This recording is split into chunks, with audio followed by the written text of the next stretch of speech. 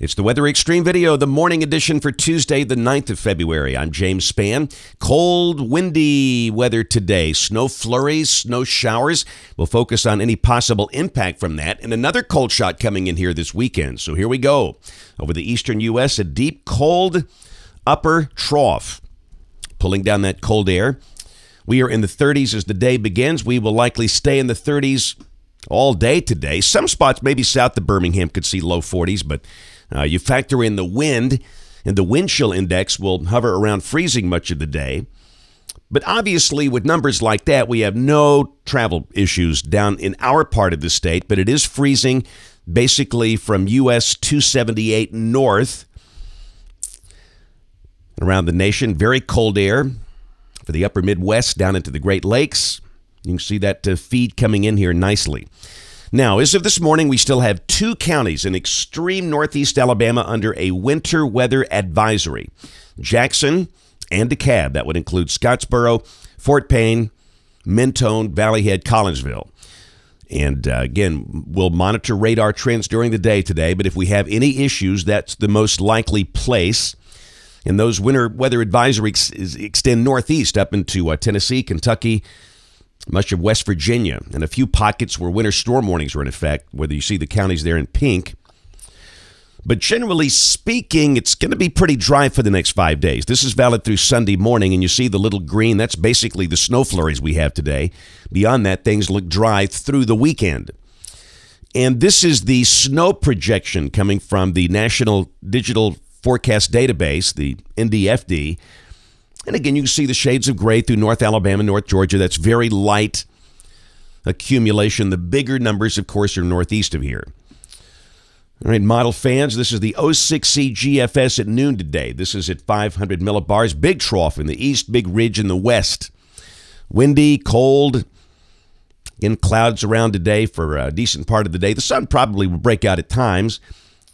Most places stay in the 30s, and again, the chance of snow flurries and snow showers. Now, this is the high-res HER model today at noon, and it's suggesting the snow showers, and it really doesn't have the resolution to show snow flurries, but the snow showers where you could see, the ground turning white in spots, mainly up in the Tennessee Valley of extreme North Alabama.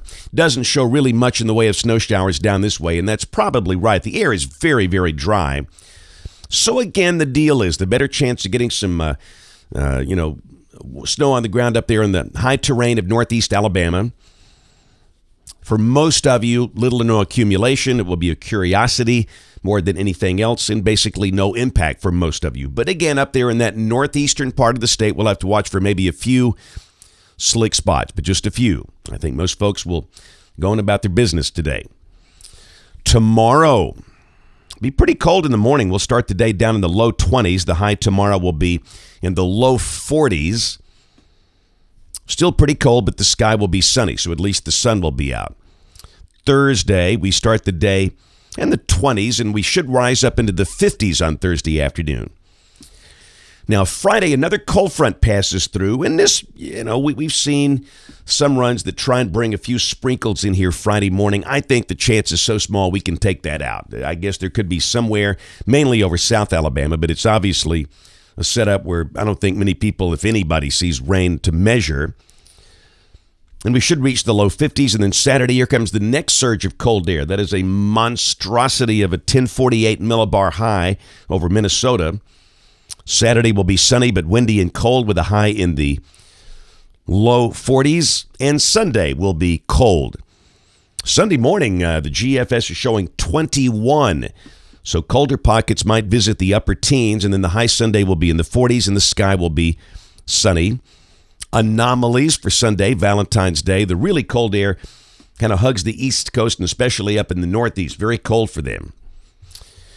Now, Monday, and I know these boneheads post these deterministic model runs. They'll find one that shows a snowstorm, and they'll post that, and they'll scream, like it, and share it, and everybody shares it, and everybody gets excited.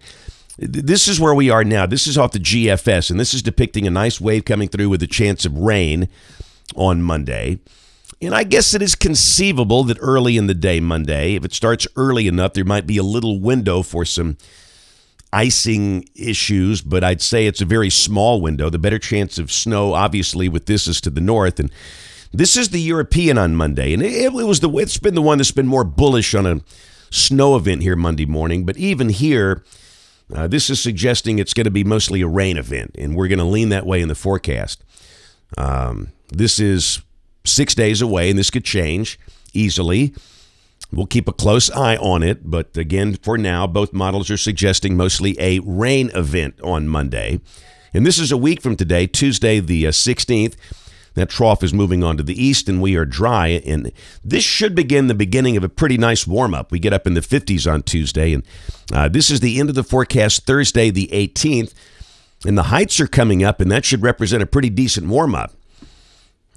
We just might be in the 60s by then. Here's the deal. The Arctic Oscillation going positive. The NAO going positive in about 10 to 15 days. And again, you can see the numbers. We got the cold spike today with a high of 38. We dropped to 22 tomorrow morning. You can see the next cold spike over the weekend with highs in the 40s. It's got 23 Sunday morning. But after that, we warm up nicely, and you can see, look at those mid-60s showing up in about 10 to 15 days. That verifies that'll feel pretty good. That's it for the Weather Xtreme video today. We'll have notes in the blog. Next video here by 4 o'clock this afternoon. If you can, catch us this evening on the live stream or the television side. ABC 3340 News at 4, 5, 6, and 10 o'clock. Thanks for watching. Have a great day, and God bless.